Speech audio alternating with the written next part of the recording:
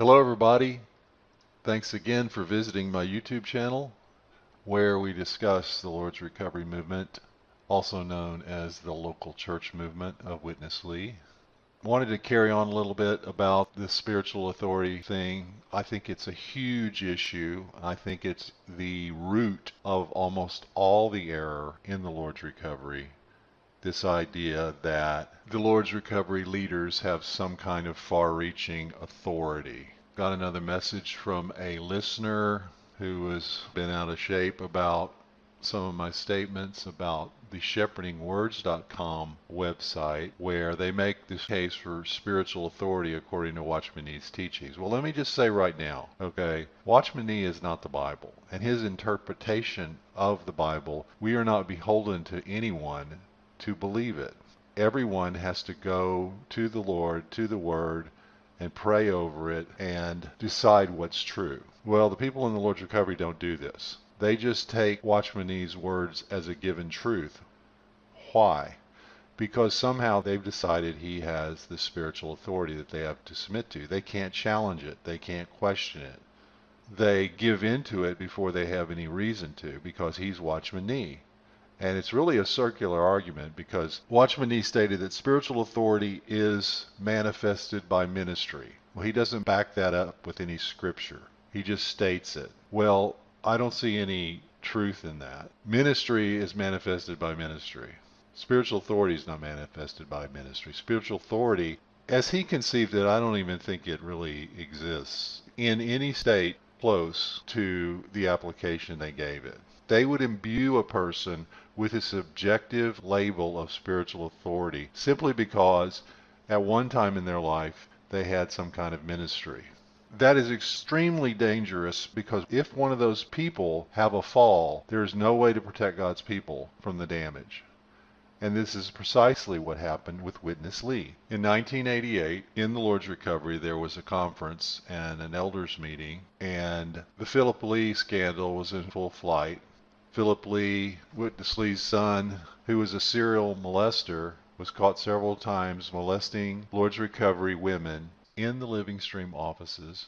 And for some reason, Philip Lee had been put in charge of the Living Stream ministry, and he was even swinging his weight around with local church elders, trying to get them to buy ministry materials. And he was somebody who was completely ill-suited for the job, and he had been caught. And it was a scandal within the Lord's Recovery leadership.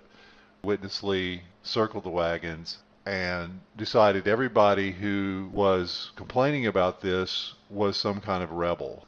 In one conference in Pasadena, November 1988, he flipped out in an elders meeting and started ranting about how he was the oracle of God, and the oracle of God was with him, and he was special. And he went on a rant that really showed where he was in his heart.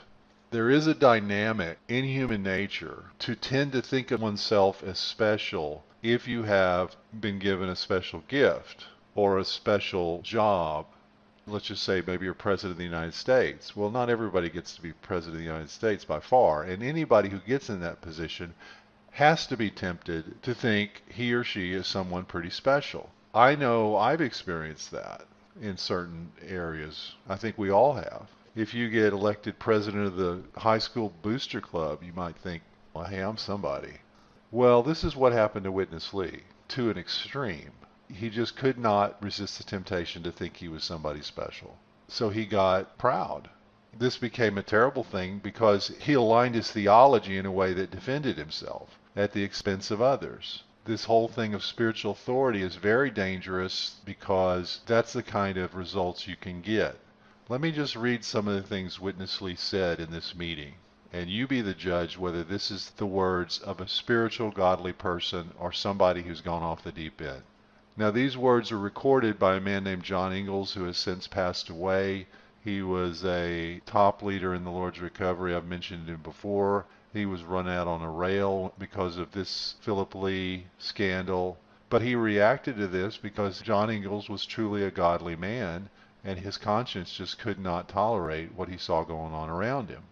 And he recorded it in a book he released called Speaking the Truth in Love, where he gave his side of the story. And of course he was criticized as being rebellious and poisonous words and all this, because They'll allow you to leave their movement, but if you say anything bad about them, that means you're some kind of terrible person. Because anybody says anything bad about them is a terrible person. But this is what he recorded in this book, Speaking the Truth in Love. Let me just read the first paragraph to set you up. On the Thanksgiving Day weekend of November 1988, Brother Lee, just returned from Taiwan, held a conference of 5 meetings in the auditorium of the Pasadena City College in California. The conference was followed by an elders meeting November 27th in the meeting place of the church in San Gabriel. In that meeting, Brother Lee proclaimed that though he had a hall in Anaheim, he was not happy to use it, no doubt because of certain people who were in Anaheim. The brothers in the Los Angeles area invited him to have a conference and arranged the place in Pasadena. He said when he heard that it would be in Pasadena, he was happy. These people, he said, exalt me. I am happy to be exalted. So where we are with this is this scandal had come out. Many of the saints in Anaheim were angry with Brother Lee because they heard this news that he was turning a blind eye to the fact that his son was molesting volunteers, women who were volunteers in the Living Stream ministry. And Lee was not really doing as much about it as he should have. His reaction is to fall back, find some people that support him, and then fight back with these kind of words. The first thing he targeted was the idea of autonomy, the autonomy of churches. Witness Lee had taught at one time, and it was even in a hymn, in his hymnal, that each local church has administration local, each answering to the Lord. Well, he decided he didn't really like that teaching anymore because it left him with too little control. So he adjusted it to say, well, you can have local administration of practical details, but the spiritual issues should be directed largely by the ministry of the age, which of course was him. Brother Ingalls goes on to say, Brother Lee was in a fighting spirit in this meeting, fighting against autonomy and federation.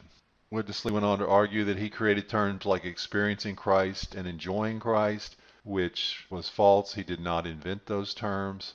He apparently was so isolated in his thinking that he thought he was the source of a lot of ideas that he was not the source of. Then he went on to say, Lee has to be famous. Lee, Lee, Lee. Lee must have the credit. And if you listen to me, you do not listen to Lee. You listen to the very God in his oracle spoken by me. A little later in his message, he said, going on with God's oracle. Surely there is the deputy authority of God in this oracle. Whoever speaks for God, he surely has a certain divine authority. I am claiming this for Lee. Brother Ingalls goes on to ask the question, are these the words of a sober man, the words of a spiritual man, a man of God? And you'd be crazy to say they were. And at the end of this section of the book, Brother Ingalls says, Brother Lee was beside himself in this meeting. I had never personally observed him in such a state as I witnessed him there. He was obviously exceedingly agitated. So we have his continuation, the Blended Brothers, who have the same attitude, and I'm sure they just think that was A-OK for Witness Lee to be ranting like that. Because they have this attitude, if you have a ministry, then anything else about you doesn't matter. You are the spiritual authority and people need to submit to you. I have said in the past, to make a point, this attitude of devotion to Witness Lee, to not being able to view him as a normal human being who has flaws, but rather as this oracle, is something that is pathological.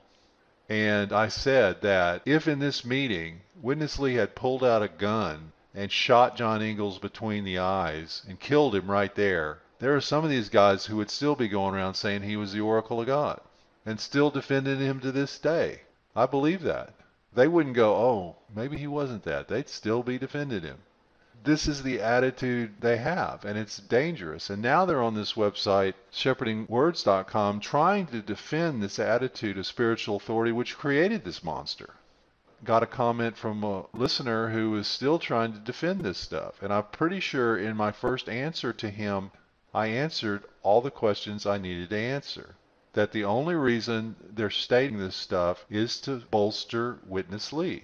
Why? Because they're locked in what I've called this fail-safe mindset. that it's brotherly all the way, come hell or high water. They're going to go down with the ship. They think they've got some kind of reward from God coming for being faithful to Witness Lee, but it's irrational. And at some point you have to say, you know what? I'm out of here. I'm out of here.